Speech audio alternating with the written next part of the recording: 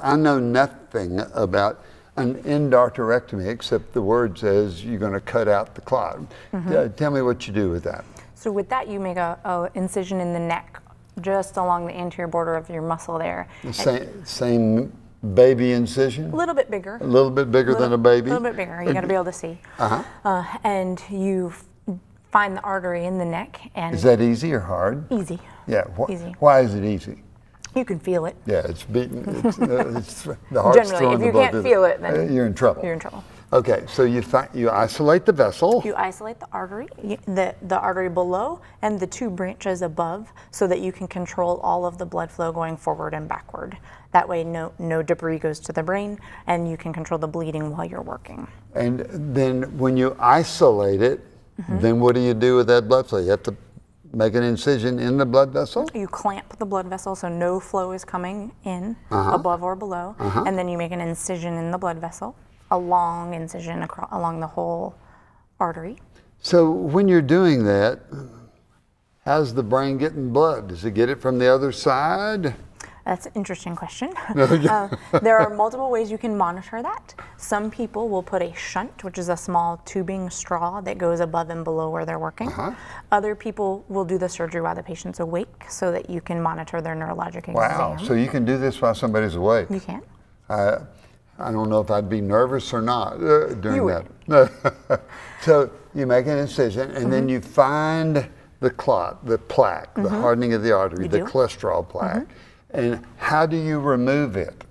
You use a little baby spatula looking thing, and you just peel away the inside lining of the artery. So it peels. Is it easy to peel off? And that's what I thought you did.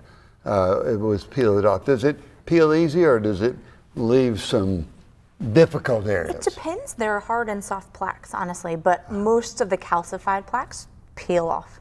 And then when they've peeled off, you're ready to close up. Do you do anything to the vessel? Why wouldn't you put in a stent then also? Or why do you just remove the plaque and close it up and say, hey, we're ready to go? You remove the plaque and then you've restored the normal diameter of the artery. And then actually we don't just sew it closed. We use a patch of some sort to close it so that it's a little bit bigger. You sew a patch around that long incision like you would the elbow of a coat. And that way the artery is actually a little bit bigger than when you started. And it takes, that decreases your risk of recurrence. The results of endarterectomy, removal of the clot, and stent, the results for the patient, good? Very good. How long do they last? Most people have no recurrence in their lifetime.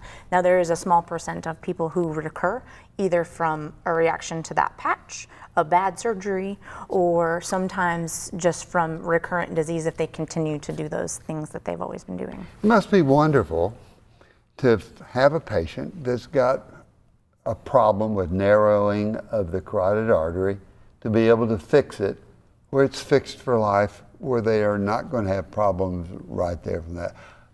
That must be a great feeling.